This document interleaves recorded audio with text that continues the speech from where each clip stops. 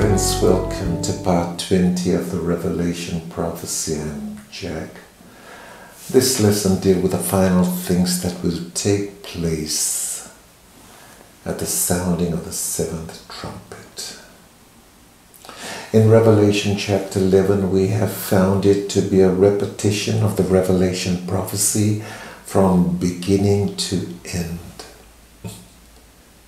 John was obedient to the instruction given by Jesus in chapter 10 verse 11, and he said unto me, Thou must prophesy again before many peoples and nations and tongues and kings, and that John has done with his writings in chapter 11. He has prophesied again. And so it begins right at the opening of the first seal, with a white horse signifying the Church of Christ, and Christ as its rider, going forth to preach the gospel to the whole world, to the final thing that will take place, the sounding of the seventh trumpet, revealed in the opening of the seventh seal. And so now we have come to the end. Revelation chapter 11 verse 15. And the seventh angel sounded. There were great voices in heaven saying, The kingdoms of this world are become the kingdoms of our Lord and of his Christ, and he shall reign forever and ever. In the sounding of the seventh trumpet, Jesus takes over the kingdoms of this world. Satan is no longer the prince of this world or the god of this world. His time to dominate has come to an end. The Lord has taken that power, and he shall reign forever and ever. This brings to a completion the Revelation prophecy in the sounding of the seventh trumpet, as was told to John in Revelation chapter 10 verse 7. But in the days of the voice of the seventh angel, when he shall begin to sound, the mystery of God should be finished, as he has declared his servants to his servants the prophets. So the Revelation prophecy comes to an end at the sounding of the seventh trumpet. Revelation chapter 11 verse 16. And the 24 elders which sat before God on their seats fell upon their faces and worship God. We've met the 24 elders before the group of priests. In Revelation chapter 4 verse 1, John was invited by Jesus to come up hither, and he would show him the things which must be hereafter. Immediately John was in the spirit, and he saw the setting up of a throne in heaven. Then he saw God on the throne, and then he saw the 24 elders. Revelation chapter 4 verse 4. And round about the throne were 24 seats, and upon the 24 seats I saw 24 elders sitting, clothed in white raiment, and they had on their heads crowns of gold. And these 24 elders, we saw the group of priests of the new covenant, the royal priesthood, a group that will be redeemed even before the Revelation prophecy begins to be fulfilled. John saw another group, 4 living creatures signifying the prophets. And then in the taking of the book, when Jesus took the book from the right hand of God, the seventh sealed book, the Revelation prophecy, it was the 24 elders with the 4 living creatures that praised him for taking the book. Revelation chapter 5 verse 7. And he came and took the book out of the right hand of him that sat upon the throne. Verse 8. And when he had taken the book, the 4 beasts and 24 elders fell down before the Lamb, having every one of them harps and golden vials full of odors, which are the prayers of saints. Verse 9. And they sung a new song, saying, Thou art worthy to take the book and to open the seals thereof, for thou wast slain, and hath redeemed us to God by thy blood out of every kindred and tongue and people and nation. The 24 elders come from all over the world, redeemed by the blood, to become this particular group known as the priest of the new covenant. Then in verse 10, and hath made us unto our God kings and priests, we shall reign on the earth. The 24 elders will reign upon the earth during the fulfillment of the Revelation prophecy. They are seen here at the very beginning, and they are now seen again at the sounding of the seventh trumpet to worship the Lord. This reminds us again that the Revelation prophecy is only a short time. The longest time in the Revelation prophecy is 3.5 years, or 42 months, or 1,260 days. During this time, we have the Revelation prophecy being fulfilled of things which must shortly come to pass.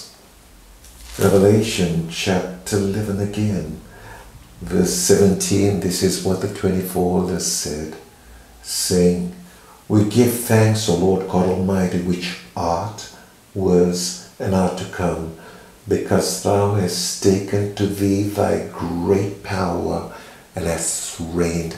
And that's what Jesus will do at the sounding of the seventh trumpet. This was revealed previously in Revelation chapter 10 verse 1. And I saw another mighty angel come down from heaven, clothed with a cloud. And a rainbow was upon his head, and his face was as it were the sun, and his feet as pillars of fire. We recognize this glorious being to be none other than the Lord Jesus Christ, revealed in the very first vision shown to John in chapter 1.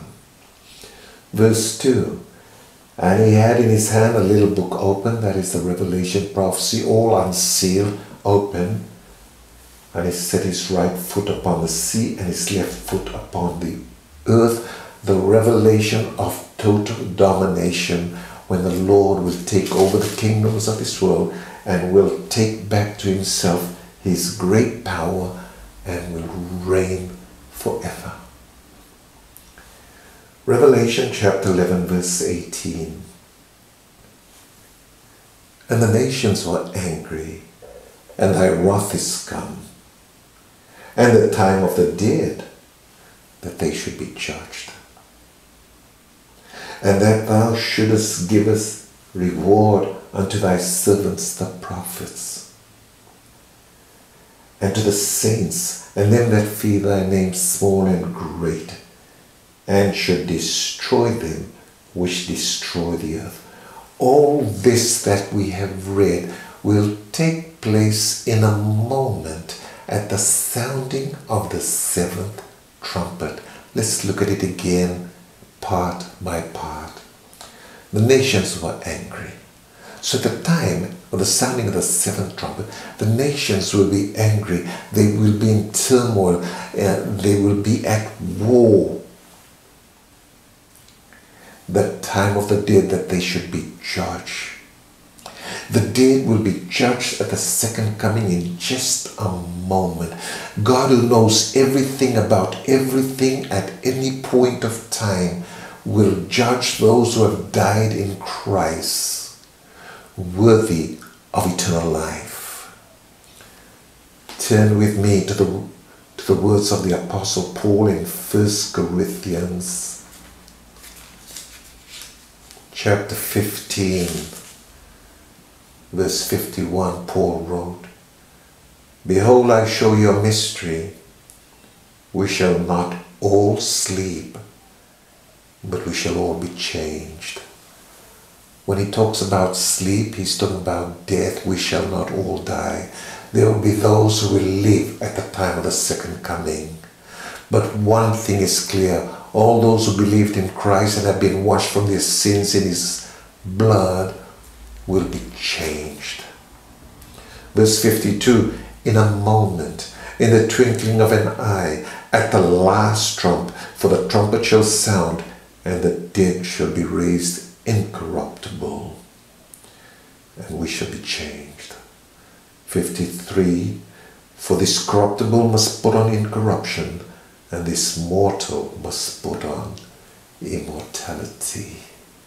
The time of the dead that they should be judged takes place at the sounding of the seventh trumpet, at the second coming of Jesus Christ. Those who are worthy will be resurrected. And then thou should give reward unto thy servants, the prophets, and to the saints, and them that fear thy name, small and great. The Lord will give reward at his second coming. Revelation chapter 22. Verse 12. The words of Jesus, behold, I come quickly.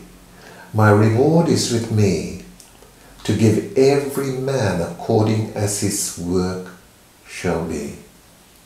I'm Alpha and Omega, the beginning and the end, the first and the last. Jesus will give reward to his servants, the prophets, those who fear him, great and small, at the second coming of Jesus, which takes place at the sounding of the seventh trumpet. And then he should destroy them which destroy the earth. At the second coming of Jesus, he will destroy them which destroy the earth. Turn with me to Revelation chapter 19. Verse 19, the final confrontation. And I saw the beast, and the kings of the earth, and their armies gathered together to make war against him that sat on the horse, and against his army. He that sat on the horse is none other than Jesus. Revelation chapter 19, verse 11. And I saw heaven open, and behold a white horse, and he that sat upon him was called Faithful and True, and in righteousness he doth judge and make war. The rider, faithful and true, who goes forth in righteousness, is none other than the Lord Jesus Christ. And so these armies of empires are there to make war against him, but they just can't win. Verse 20, Revelation chapter 19. And the beast was taken. That's the seven-headed, ten-horned beast in Revelation 13, which we will learn later. And within the false prophet, that's the second beast with two horns, that was like a lamb, but he spoke like a dragon. Revelation 13 also, that wrought miracles before him, with which he deceived them that had received the mark of the beast, and them that worship his image. These both were cast alive into a lake of fire burning with brimstone, destroyed by fire. Fire that fell on Sodom and Gomorrah will fall upon them. Then in verse 21, and the remnant was slain. The remnant, those who survived, the remaining wicked, was slain with the sword of him that sat upon the horse, which sword proceeded out of his mouth, and all the fowls were filled with their flesh. The Lord will destroy them with his word at his second coming. And so all these things take place in the sounding of the seventh trumpet at the second coming. Revelation chapter 11, verse 19, the final verse of this chapter. And the temple of God was open in heaven. In the old covenant, the temple was physical. It could be seen, it could be touched, it could be carried. In the new covenant, God is spirit. His temple is spiritual. His temple is his people, his church, the body of Christ. In the Revelation prophecy, the 144,000 in particular. So the temple of God was open in heaven. There is a revelation now. What are we going to see? And there was seen in his temple the ark of his testimony. Testament also means covenant. In the old covenant, the ark of the covenant held the tables on which the words of the covenant were written, the 10 commandments in the new covenant. The new covenant is Jesus Christ, and the ark that holds Jesus Christ is the Holy Spirit. And the church of God will be revealed to contain, to be filled with the Holy Spirit of God, in whom Jesus dwells in us. Jesus, the new covenant. Turn with me to Isaiah chapter 42, verse 6. I, the Lord, have called thee in righteousness, will hold thine hand, will keep thee, and give thee for a covenant of the people, for a light of the Gentiles. In the old covenant, the 10 commandments were written on tables of stone. In the new covenant, it is a being, it is a person, it is Jesus whom God gave as a covenant of the people, for a light of the Gentiles. For God so loved the world, he gave his only begotten Son, that whosoever should believe in him should not perish, but have everlasting life.